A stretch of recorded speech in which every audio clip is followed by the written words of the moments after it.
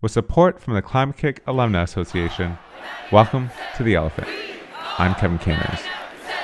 We are the 99%. We are the 99%. Occupy Wall Street. Occupy Wall Street. Occupy Wall Street. Those are some sounds from Occupy Wall Street, the social movement that sprang to life in the fall of 2011 in New York City, and which in a few short weeks spread like wildfire to hundreds of cities around the world, from Santiago to Brussels. You know, Occupy was a big deal. It was a contagious idea that captured the feelings of the moment. And for most of us, the whole thing more or less emerged out of nowhere. It wasn't quite clear where Occupy came from. But in fact, the seed for the movement and the meme of occupying was the brainchild of two colleagues from Adbusters, an anti-corporate magazine based in Vancouver, Canada. It was in the summer of 2011 that my guest today, Micah White, along with the editor of the magazine, Callie Lasson, drafted out an email proposing the idea and sent it out to the magazine's network of followers and activists. In short, the message that they were sharing in the email was this: this September, let's occupy Wall Street. And as soon as they sent out the email, it was clear that their idea was hitting a chord. Within 24 hours, people started taking up the idea, making it their own, and just running with it. Occupy Wall Street was pretty revolutionary. It had been decades since we had seen a social movement anything like it.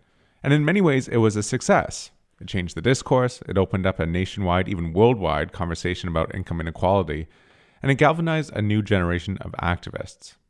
But despite these wins, Occupy didn't actually achieve the change that its founders and its participants were hoping to create. The encampments were forcibly broken up by police later that fall, and attempts to revive the movement fizzled out. And in the end, the main issues that the movement was determined to solve, from money and politics to the control of the economy by the super rich, remained firmly intact.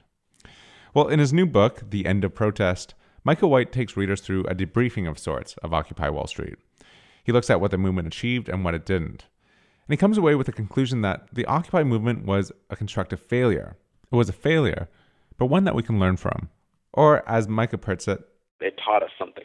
It taught us that the contemporary storyline that we have about activism and that we have about what creates social change isn't true. Micah argues that what Occupy showed us, in other words, is that the traditional forms of protest that activists have been relying on, from marches to sit-ins, are no longer effective at achieving real social change. And if we want to bring about the critical changes in our society that we need, then we need to fundamentally rethink the nature of protest and activism. And while it's not directly about reducing emissions, figuring out how to bring about social change is maybe one of the most crucial elements of overcoming the climate crisis. Because unless we achieve a huge transformation in how our societies and economies operate, everything about life on our planet and the environments we depend on could be forever changed. And after 30 years of waiting, it seems clear that scientists warning us of the dangers and our politicians making pronouncements about it won't by themselves get us anywhere close to where we need to go. So for his thoughts on activism, the future of protest, and how social change occurs, here's my conversation with Micah White. Well, Micah White, welcome to The Elephant. Thanks for having me on, Kevin. You know, if there's one thing that I took away from reading your book, something sort of tangential, it's that your interest in activism started rather early on. You have a few examples from high school where you were already fighting the powers that be, in a sense. I wondered if you could just first tell me about the story where you established an atheist club at your school. Yeah, so I've been an activist my entire life. I started doing activism like when I was basically 13. And then every year I would kind of like do a new campaign, on a new issue. So when I was 17, probably the first, really successful campaign that I did was my family moved to Michigan, to this kind of conservative town. I went to a public school that was pretty religious, even though it was supposed to be a public school. And I was doing some research about the law, and I found out that there's this thing in America called the Equal Access Act, which says that basically if a school allows a religious club, like a Christian club, then they have to allow clubs of all different kinds of religions and belief systems. And so I kind of like immediately saw the campaign potential here because, if they have a Christian club, which they did, then I could start a different kind of club. So I decided to start an atheist club, which was obviously extremely controversial, and they tried to block it. The principal basically, the vice principal ran from me in the hall once and all this kind of stuff. but because I was an activist, I kind of recorded what was going on, and then I sent a letter to the nonprofit in Washington D.C., the legal nonprofit that had been instrumental in drafting the law, and they took on the case pro bono. They sent a threatening legal letter to my school saying, if you don't allow this atheist club, then we're going to sue you. And the school completely capitulated. And it was like a really early victory for me to see that, here I am, a 17-year-old in a new school, and I'm overcoming the resistance of the administration. And, it kind of spiraled, and I got onto like national television and all this kind of crazy stuff. So that was like an early activism that kind of, it showed me that campaigns can really, go in surprising directions. Well, you said you started when you were 13. What was your first sort of active activism? I think my very first active activism was in America. There's this, daily Pledge of Allegiance where you kind of stand up and pledge your allegiance to the U.S. government. And so my first act of resistance was a kind of just not standing and not saying this pledge. And it was pretty interesting because basically what happened is that other people in the class started to like see that I wasn't standing, and then maybe I shouldn't stand, and it kind of became this like activism has this potential to kind of inspire other people to mimic your disobedience, and that's what kind of happened. And the school was very upset, and they ended up kicking me off my final middle school graduation field trip. Yeah. I guess, yeah, it's like with the substitute teacher, once they lose a bit of control, then things can quickly get out of hand for them. Exactly. And that, I think, that principle extends all the way to like society at large. There's once the people start to rise up and things kind of spiral in interesting directions, like we're seeing in Brazil right now, no one really knows what's going to happen. So do you have a sense of where this came from, though? Like being that involved and willing to be somewhat of a rebel early on is rather rare, I would say. Do you have a sense of where that came from? That's one of those things I think about a lot, because it's kind of like, why am I this way? But so on the one hand, maybe there's a biographical reason, which is that my dad is African American and my mom is white, and so when they got married, it was still illegal in many states within America to be in an interracial marriage. There was they called it miscegenation and all this kind of stuff, but there was anti-interracial marriage laws. So their very active marriage was a kind of activism. And in that sense, I'm like the child of an activist love. And so, but I think also, I just think that it's a little bit more, it's like more intuitive. It's like, why do some people want to be painters? Why do some people want to be artists? Or what is it that gives people that internal passion to follow something? I just feel like it just always fascinated me. And I always thought that I was fascinated, and I always studied it and read about it and practiced it. And then once, people used to tell me, oh, you shouldn't do activism because it's going to ruin your life. You're not going to get into college. They would tell me that in high school. But instead, on the contrary, once I started to see, wow, I'm really good at this thing, and if I stick at it, who knows? And I always had a faith that I would create something like Occupy Wall Street, just like I have faith that I'm going to be able to create something even bigger than Occupy Wall Street. So I don't know. It's just something in me. And I guess with the example of your parents, like it being illegal in some places for them to even be married, I mean, that would be a pretty clear indication to you at a young age that not all laws, not all rules are right. Yeah. Yeah, for sure. And I think, now interracial marriage, especially in America, is like so common. It's almost like, the new cool thing. But when I was a kid, it was rare. It was rare. I feel like I'm like one of the first, maybe second generation of like interracial kids. And so even as I was growing up, I always had this experience of being neither white nor black and never really feeling like I think unlike other people, I couldn't just like fall into the collective and be like everyone else because, if I hung out with my white friends, I was always the only black kid. But if I hang out with my black kids, then I was always like this person who's actually kind of white because he has a white mother and, half of his relatives are white. And so it's always put me at kind of, it gave me a different perspective. So I want to fast forward to Occupy. You were a co-creator of Occupy and Occupy Wall Street. Where did the seed for this come from? Well, so basically what happened is that at that time, back in 2011, I was an editor at Adbusters magazine, which is based in Vancouver, Canada. Canada. And that was like my dream job. I had worked my way in there, and I was in this very positive and magical collaboration with the founder. And we basically, we were in 2011, early 2011. I'm sure people remember there was this Arab Spring, this uprising that happened across the Arab world that spread to Cairo, Egypt, with the Tahrir uprising. And people started to kind of they stayed in the Tahrir Square and demanded Mubarak step down. And then he did, and then it inspired another wave, and it spread to Spain, and then the people of Spain started going into the squares and holding these general assemblies. So at Adbusters, Cullen and I would talk on the phone every day for a few hours, and we were just brainstorming, and like a lot of people, we started, we were just wondering, how can we bring this to America? How can we bring this to America? Because we realized it was such a revolutionary moment.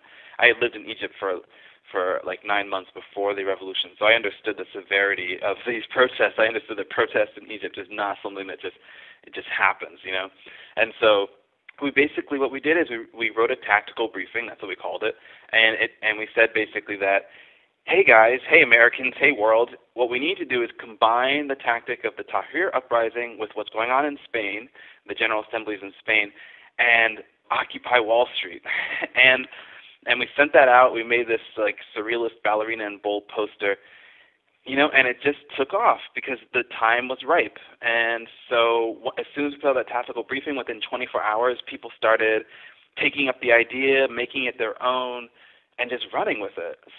And this was sent out through the Adbusters email list? Exactly. We sent it out on the Adbusters email list, and then I went around and posted it on Reddit, and I was the first person ever to send a hashtag Occupy Wall Street tweet and all this kind of stuff. I emailed everyone, all the activists I knew.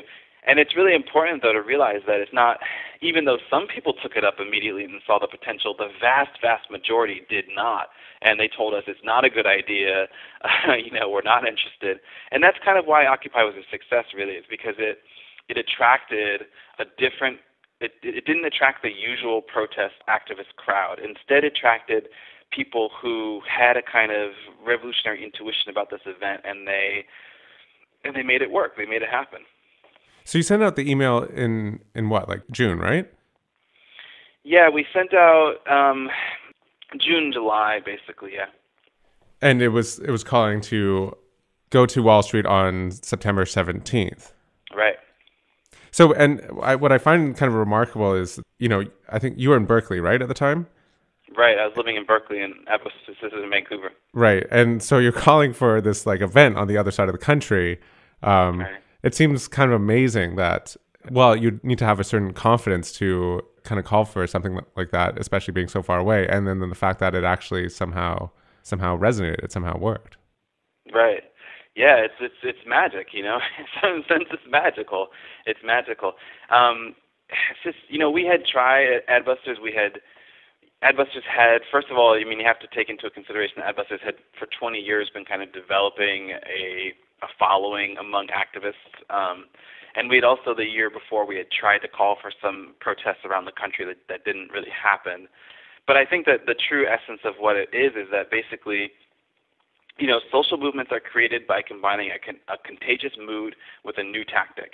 And so the whole world at that time was permeated with a contagious mood that was coming from the Arab world. Everyone was watching, activists were watching what was going on in the Arab world in Spain and stuff. And so we gave the people a new tactic. We said, with that tactical briefing, we basically showed people, we imagined for people, wow, this could actually be revolutionary. So I think it just kind of captured people's imaginations, and basically 200 people in New York started organizing for it, and that's all we really needed in order to make it into a global sensation.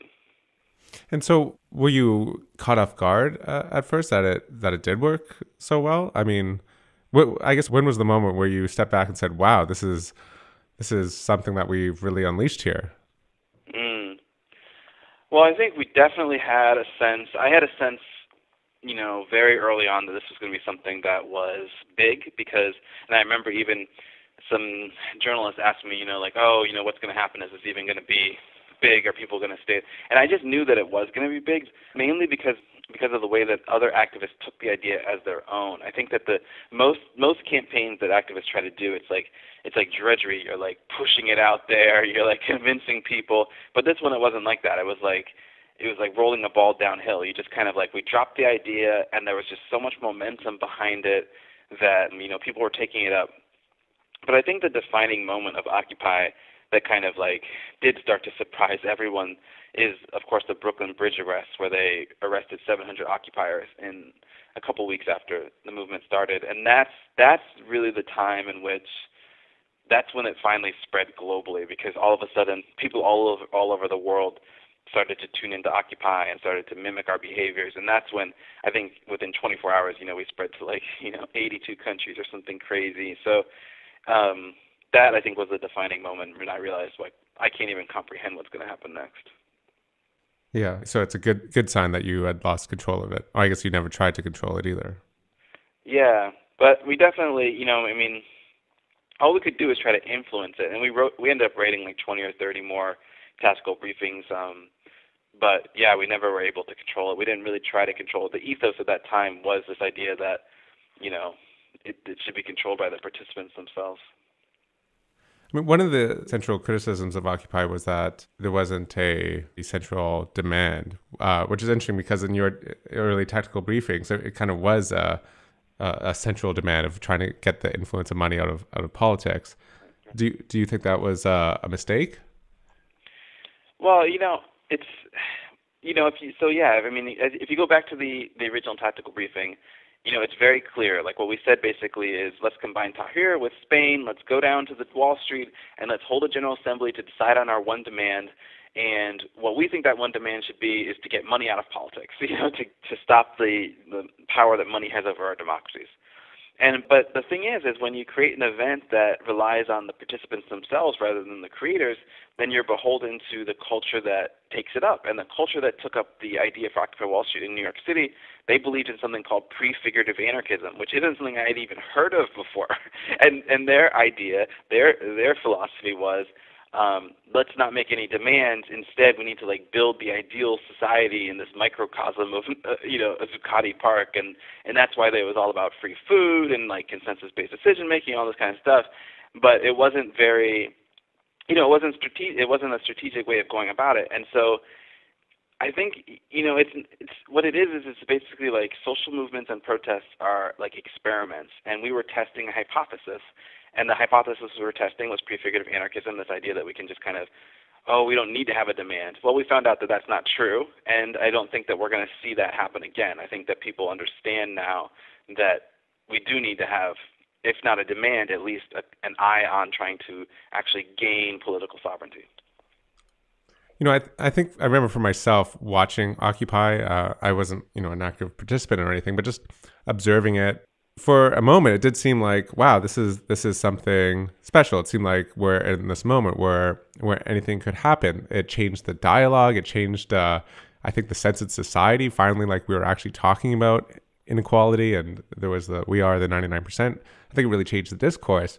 And I think it's also surprised a lot of people by sort of fizzling out.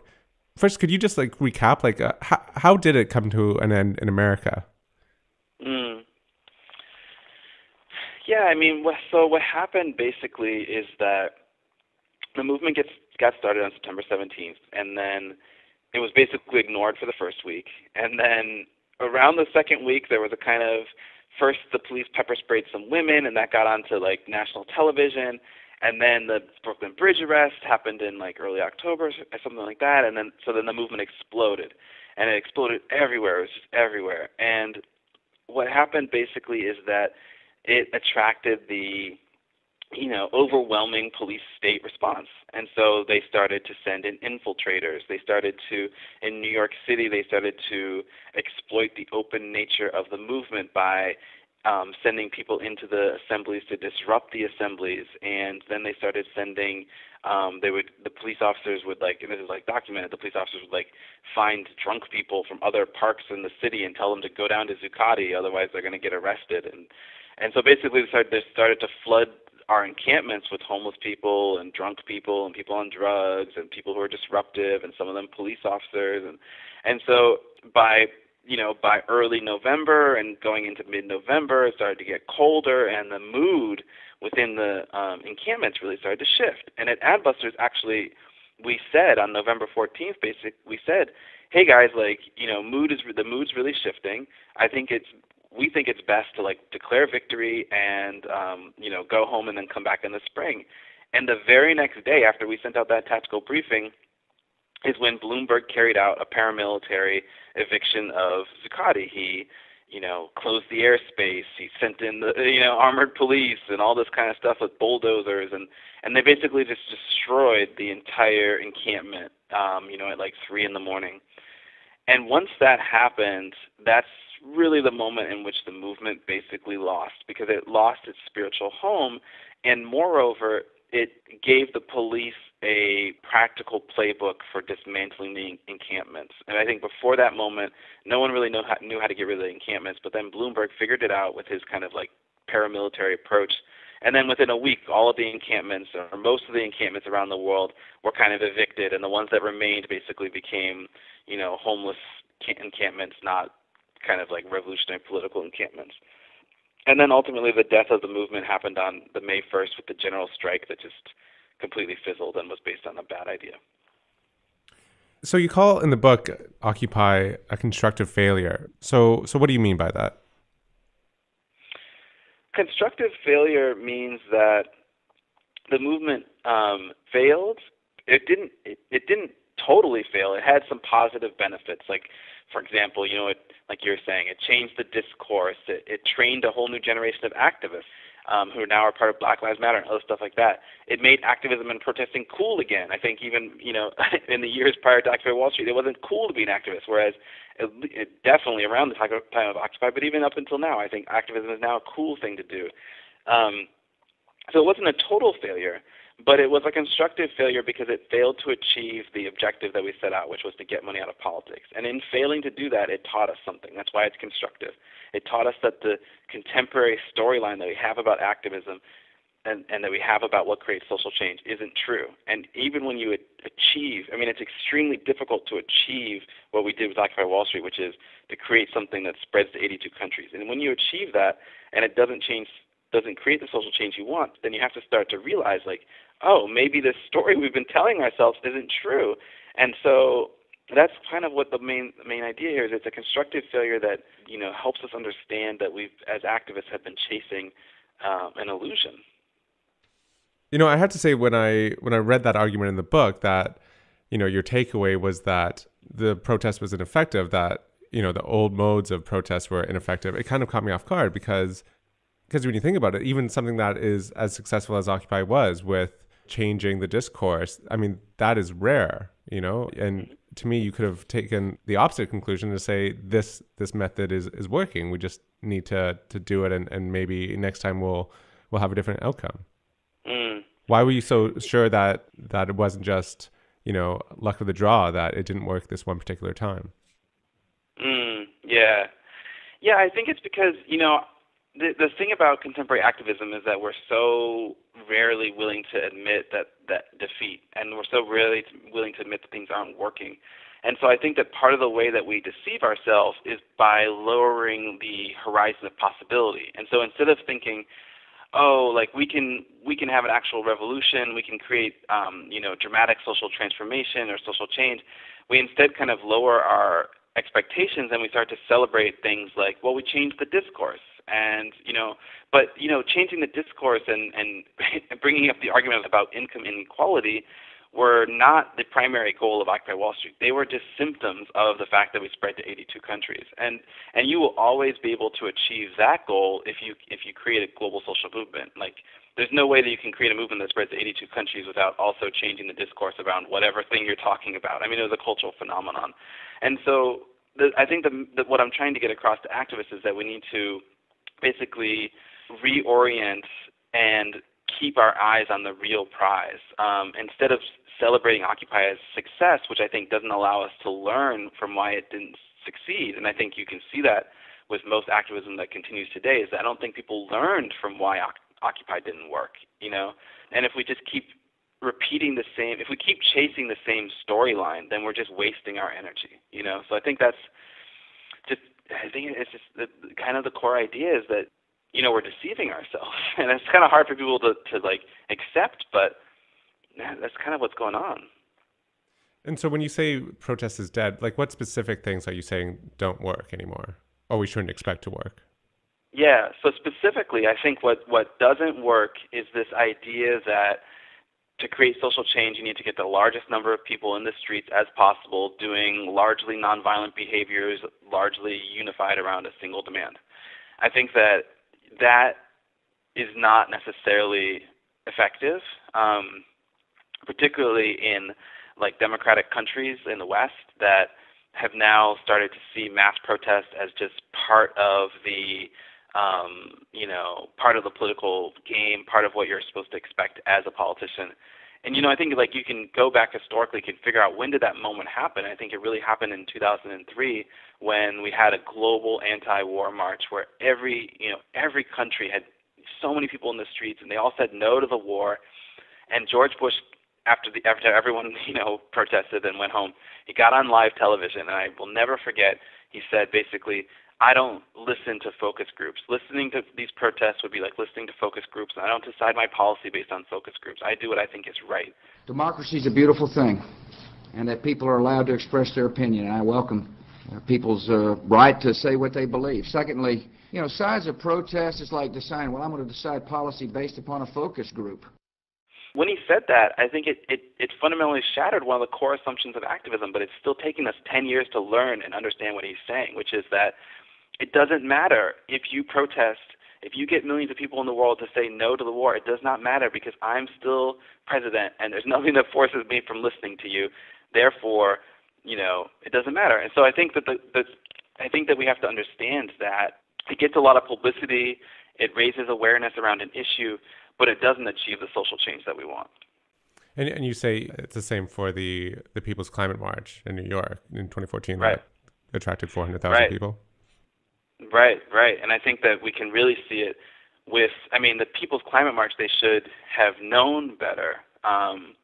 Instead, it's being basically taken over by these kind of, like these Avaz types who have no revolutionary intuition. Instead, they just kind of base their decisions on metrics and analytics, and what they're interested in doing is social marketing, not social activism. And that's why they're so fixated on we got the people to hear about this new idea or whatever, because what they're trying to do is market in ideas. And what activists are trying to do is achieve political power and social transformation, and that's a completely different game. I just want to point out one exception that I kept thinking about when I was reading your argument, which is the fight of the Keystone Pipeline, which started in 2010 or so. And it really did kind of use old school activism. People got arrested in front of the White House. There was various actions like civil disobedience and acts like that. And in the end, it was successful. Something that seemed inevitable that it would go ahead a few years later was struck dead. Yeah, but it's still, I don't find it very compelling because I think that fundamentally what you're saying is that basically, the best that activists can hope for is to do protests that somehow, at the very best, convince the person in power to change their position on something, rather than, which I think is that's a fine if that's your goal, but I think that's different than the other goal, which is we are trying to change, either change who's in power or even better, become the people in power. I think that what I'm saying is that activists have kind of given up on this, on revolution, and now they start to celebrate something different, which is, we're really good at lobbying or at our politicians or convincing them to change, and it's something different. I'm not saying that protest doesn't ever achieve anything positive or anything like that, but what I'm saying is it's not achieving the ultimate goals. I think ultimately if you want to solve climate change, we have to fundamentally change who runs this world and how this world is organized and these kind of deeper questions. Right, which makes it pretty daunting to try to confront.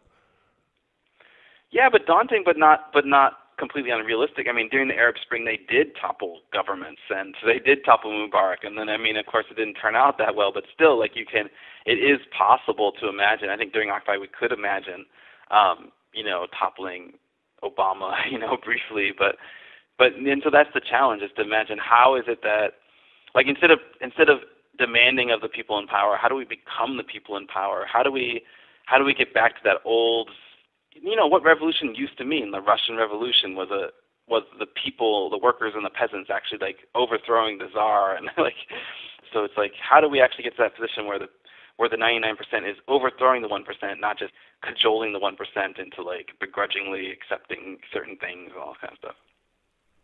And so back to a point you made a couple minutes ago. So you don't think we can solve the climate crisis by kind of incremental wins? No, absolutely not. No, I think what we need is some sort of, the climate crisis is a global challenge that can only be solved by a global social movement. But why specifically do you think that we can't win this fight through incremental reform? Why does it need sort of a whole new system or idea of society? Well, I think I think that we are at an impasse, and it just doesn't, to me, seem feasible to imagine that the very system that got us into the problem would also just be able to, like, slowly change itself out of the problem.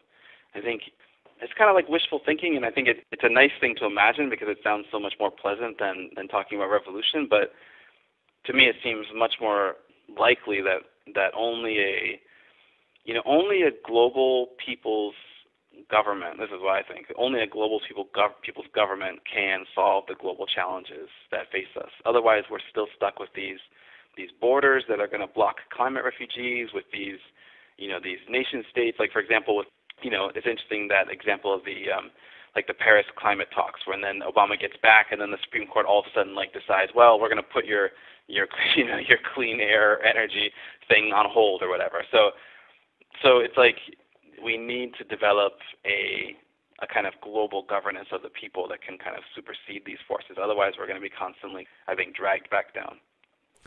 When you say, like, we need revolution, I think a reaction for a lot of people will be like, well, how often do revolutions actually work, and how often do they actually become something that is better than what the old system was? So often, like, look at Egypt right now, where there was a revolution, there was some brief change, and now it's back to worse than it was before, arguably. And with the Russian Revolution, one system just replaced another system of oppression. So what is your response to that? That we don't know what will happen if there is a new order that comes into place. Yeah. I mean, that's true. We also don't know, like, what will happen if we don't do anything. I mean, I think that the thing to realize, though, is that, like, revolution is an integral part of human civilization. We've been having revolutions since, like, ancient Egypt. Like, we have a papyrus that talks about a revolution happening against the king in ancient Egypt and all this kind of stuff. So we know that revolutions are a recurring phenomenon in human history, and that they'll always happen at some point again in the future, and that they serve a kind of useful purpose within society. The purpose that they serve is that they allow humans to break out of their old patterns, to suddenly change the nature of civilization, evolve to higher levels. I think what motivates your question is that a lot of people are like afraid of revolution because actually in our hearts we fear change. But I think that what we have to remember, though, is that revolution is integral, and everything that we have today is the result of revolution. I mean, the American Revolution, like, democracy itself is a product of revolution. And so, it's true that the idea that we're going to somehow have, like, some glorious revolution that results in a permanent utopia is probably not true. But the idea instead that we're going to have that it might be a little bit messy, but that in some ways it'll fundamentally, like, improve the lives of large numbers of people around the world. And I think it's true. It's something that we have to strive after, while at the same time, I think you're right, to not be, so naive, about it. It's not, I agree with you. It's a messy, it's an intense thing. It's kind of protest, I think, is really like a form of war, and it's like war in that sense too. That it's messy and that it's chaotic and dangerous, but sometimes it's necessary. And I think we're in one of those moments now where it's necessary, and so it'll happen whether or not we really want it to or not. Well, as you say in the book, freedom isn't free. Yeah, and all the rights that we have today, we had to fight for in the past. So, and that's really hard for people because we no one alive today has lived through the Russian Revolution. So all of these things are kind of, for most people in the world, they're kind of distant memories, and we don't quite even know what it is or what it felt like or anything. So it's clear, I mean, regardless of whether we call it revolution or not, or consider it revolution, it's clear that the system needs to change. The inertia of the system right now is leading us to disaster unless we drastically reduce our emissions and move towards sustainability. So coming away with this idea then that we need societal change and we need maybe new ways of doing it if the old ways have stopped working. What is your thought then? Like what is your advice to activists? Well, I think, if we go back to basically what happened with Occupy, and especially like in Spain, is what we see is that, the Spanish movement in particular, they erupted really near to one of their elections. And at that time, we didn't want leaders, we didn't want elected representatives, we didn't want to get voting and stuff. So the Spanish people were like, you don't represent us, we're not going to vote, and all this kind of stuff. And so what happened is that a right-wing government immediately got into power because no one on the left voted. And I think that the activists there, they've really learned their lesson. And so now, years later, they've launched something called Podemos, which is a social movement that also is a political party. And within 2 years, they've become a major political force within Spain. And so I think that right there holds the kernel of what North American activists need to learn, which is that just like Occupy, its inspiration came from Spain partly. We need to learn this lesson, which is that it's time for North American activists to build social movements that can win elections in multiple countries in order to carry out a unified geopolitical agenda. And I think specifically if you think about climate change, imagine the scenario where instead of having like the U.S. versus negotiating against China, against these different governments, you actually had a People's Party that had won elections in America and Canada and other states and maybe pulled off a revolution in some undemocratic states, and then they negotiated with themselves about climate change. That's the ultimate vision. That's the ultimate goal. Of course, that's also, it's difficult to achieve, and that's like basically what the Russian Revolution failed to do. They also tried to start and export revolutions to other countries. So it's not like an easy task, but I think it says something that they kind of saw the strategic necessity of it, and then now again we're seeing the strategic necessity of it. So I think it's time to kind of raise the bar a little bit. I mean, that sort of international coordinated effort to have domestic political power in various countries, that also seems like something that's hard to imagine. And I was wondering, how much is that an obstacle here, that it's really hard to break out of our thinking of what is politically possible right at this moment. And I think that's true throughout history. It's really hard to see something happening before it happens, and then it kind of becomes inevitable. So how much of a role do you think breaking out of our habituated patterns of thinking and our understanding of what is possible, how much does that play a role in making this possible? Yeah. The thing is that, it's hard to understand, but if you go back to the weeks or whatever before Occupy, you have to remember that no one thought it was a good idea. So even though it reached mass appeal and 82 countries and all this kind of stuff, within 28 days, more than half of Americans had heard about Occupy Wall Street, and so it reached this mass awareness. But when we originally pitched the idea, the vast majority, even of people who later tried to basically co-opt the movement, it was rejected. And so this has to do with the nature of how new ideas enter society, and it has to do with basically that new ideas make us uncomfortable, but that doesn't mean that the new ideas are wrong. It in fact sometimes can mean that they are primed to kind of take off. So I think as activists, it's important to realize that if we want to create a mass movement, we don't actually pitch mass ideas. Instead, what we do is we pitch ideas from the edges of politics, and we transpose them into new territories. And that seems to kind of capture people's imaginations, because all of a sudden it's almost like when they see an idea that they didn't think worked, but they see it starting to work, it's almost like they're twice as engaged by the idea.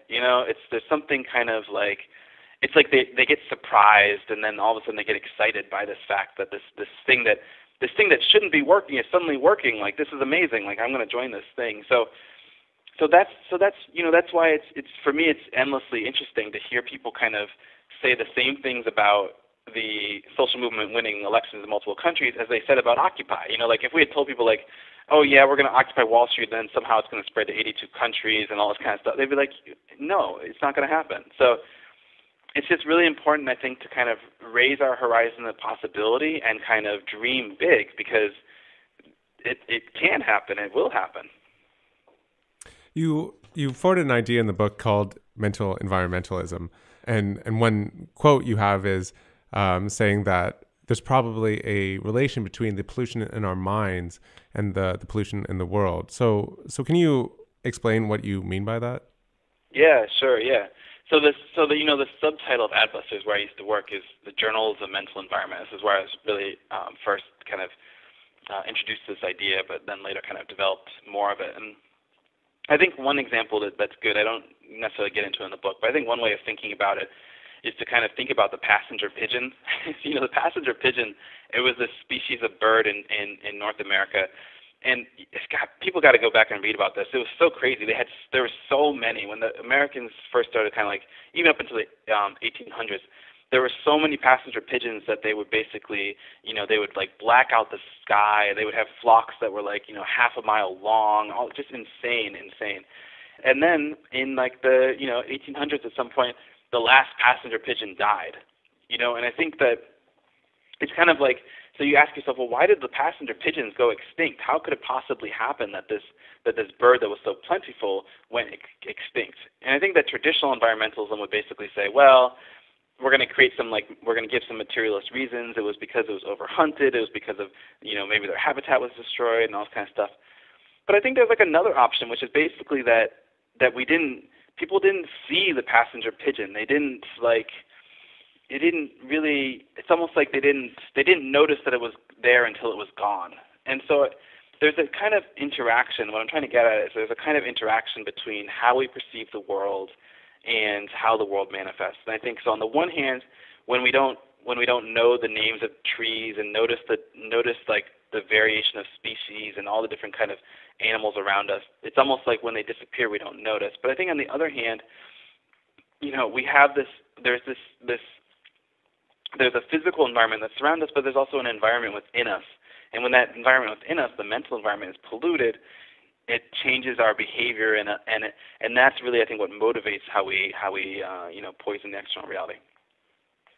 Like you just said, you argue that there's a big sort of cultural and even spiritual component to bringing about change. So what role do you see spirituality or our internal mind playing? Yeah.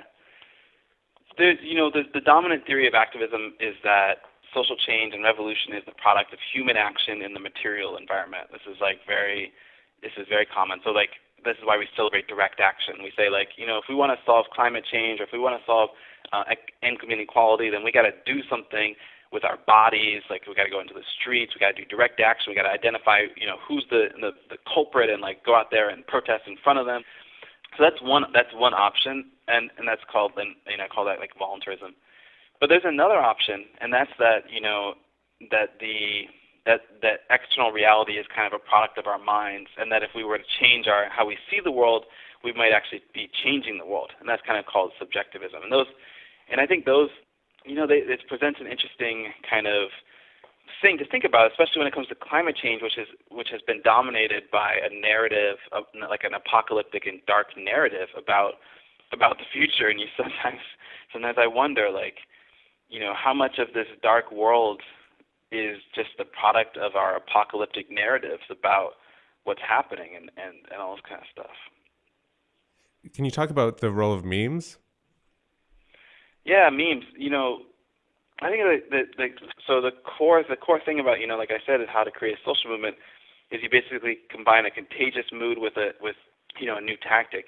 And so memes allow us to do both of those things. They spread very quickly, throughout society, and they teach people new behaviors. And I think that, meme is basically a contagious idea. And I think previously those have been very simple. And I think with Occupy Wall Street, it started to get a little bit more complex. The meme Occupy Wall Street, it taught people like a whole new behavior, like occupying, and it came with certain rituals like twinkle fingers and people's mic and all this kind of stuff.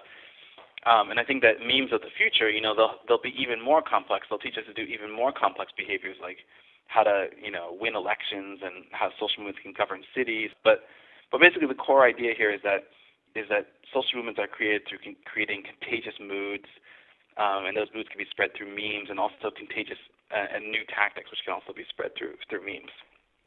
Another thing you talk about in the book is horizontalism. So a movement being equal. There's no leader, or you also say leaderless leadership. So my question is how to balance that, because I think it's a very good quality to have a level playing field and an inclusive movement. But the flip side is that it makes it hard to act quickly and to act decisively without like a really defined leadership structure. So what are your thoughts on how we achieve that balance? Yeah. Well, I think, I think that you definitely Occupy like over fetishized leaderlessness and turned it into this this golden thing, and that was actually ended up being detrimental to the movement, because one of the real challenges, I think, one of the dangers of leaderlessness is that it can be used to justify tearing other people down. Like one way of conceiving of leaderlessness is that no one is better than anyone else. I think that's a really negative way of seeing leaderlessness. And then there's another way of seeing it, which is that no one is lower than anyone else. I think that's like kind of a positive way of looking at it. So if you think that no one's better than anyone else, then you go around tearing anyone who seems smarter or more educated. You just tear them down. Like how dare you have spent your entire life thinking about these problems and thinking that you have any good answers. Like, I'm not going to listen to you.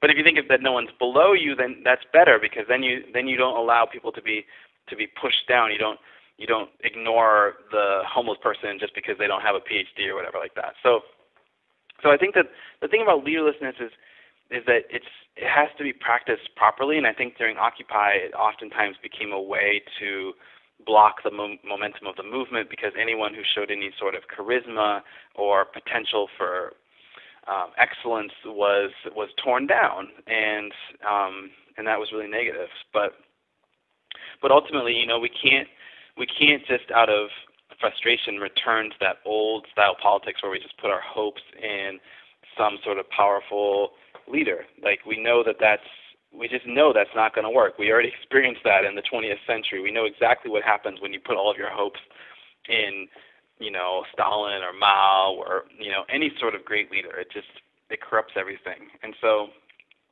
it's basically like leaderlessness is one of these, and horizontalism is just one of these partially solved theorems of the social movements today. Like we know that it exists. It's like the Higgs boson, like we know it exists, or we suspect it exists. We don't quite know how to find it. We don't quite know the behaviors that allow us to use it, but we have to keep pursuing it, and we can't give up on the hunt for it, because the other option of leaders or a leader isn't going to work. I guess my main takeaway from the book, or one of the main takeaways is, the idea that tactics have a sort of half-life, that what worked 5 years ago or 10 years ago might not be the thing that works next year. Maybe an entirely new idea that no one can predict will take off, or form of activism or some sort of form of social protest that's never happened before. Maybe that will be the thing that causes the social spark, that causes things to change. Mm-hmm. And I wanted to ask you about, so we know we need new actions, we know we need new tactics, and we have a very uncertain future in front of us. We don't know what will work. We don't know when the timing will necessarily be right. Things can be really unpredictable. As you say, like Occupy, no one would have predicted it would have worked just a few weeks before it did. and then before you know it, it was all over the country and all around the world. So I'd be curious to get your takeaway then on how we act, how we, I guess, keep resilience in this stage, in this environment where things are really uncertain. We need change, and yet we don't know how it's going to happen. Yeah. You know, what you're describing, I think, is the end of protest. Like, the end of protest means that it doesn't mean the absence of protest. It means the proliferation of ineffective protest. It means that it's one of those times when activists don't know how to break out of their patterns. They don't know what kind of tactics are going to be useful or going to be effective. And I think, you know, the end of protest is it's a periodic thing that happens to activism throughout human history, and it eventually comes to an end. You know, I think Occupy Wall Street, that broke out of a previous period of the end of protest. Like, if you look at American activism between the collapse of the anti-globalization movement and the collapse of the anti-war movement in 2003, basically until Occupy in 2011, there wasn't a whole lot going on. You know, like, so it's basically like, you know, what is that, 8 years of the end of protest. And so, or if you look in Russia, in the Russian Revolution, they had the 1905 revolution that failed, and they had the successful 1917 revolution 12 years later. So they had 12 years of the end of protest. And so I think how you maintain your optimism is you have to realize as an activist that revolutions always happen when they are least likely. And that is it's so strange that it's like that, but that's how it is. If you read Trotsky's History of the Russian Revolution, he says the exact same thing. He says that you know, the Russian Revolution in 1917 started on International Women's Day.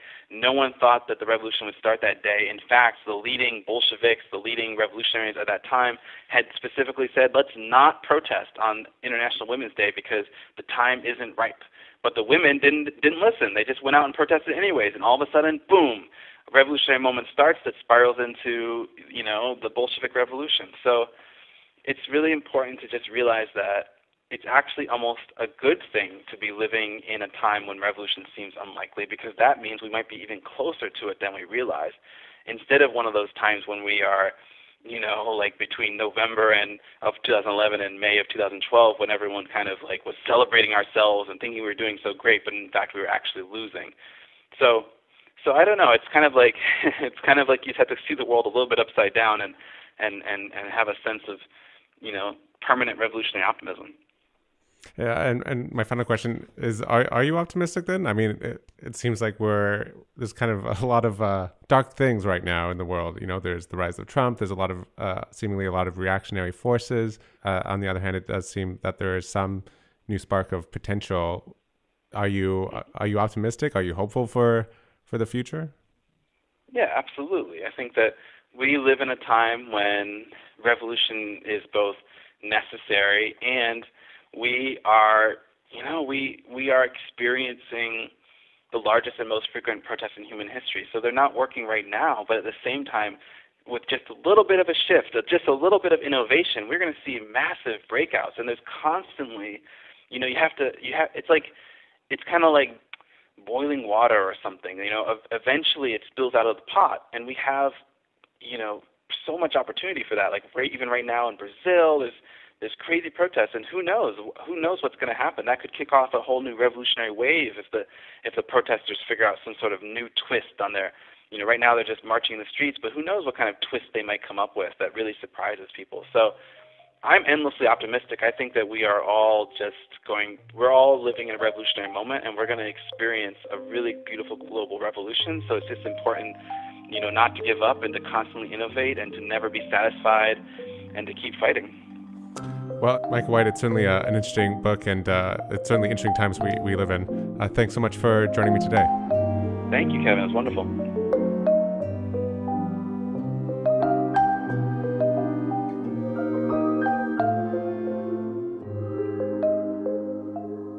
That was my conversation with Micah White, activist, co-founder of Occupy Wall Street, and the author of the new book, The End of Protest. And that's it for The Elephant this time. The Elephant is made with support from the Climate Kick, that's KIC Alumni Association. It's a community of entrepreneurs and young professionals working on creating a climate-resilient society. You can find out more at ckaa.eu. Our website is elephantpodcast.org, where we have all of our episodes and you can find out how to subscribe to us. And to keep up to date, you can like our page on Facebook or follow us on Twitter. Our handle is @elephantpodcast. And feel free to drop me a message over email. You can reach me at kevin@elephantpodcast.org. I'm Kevin Caners. See you soon.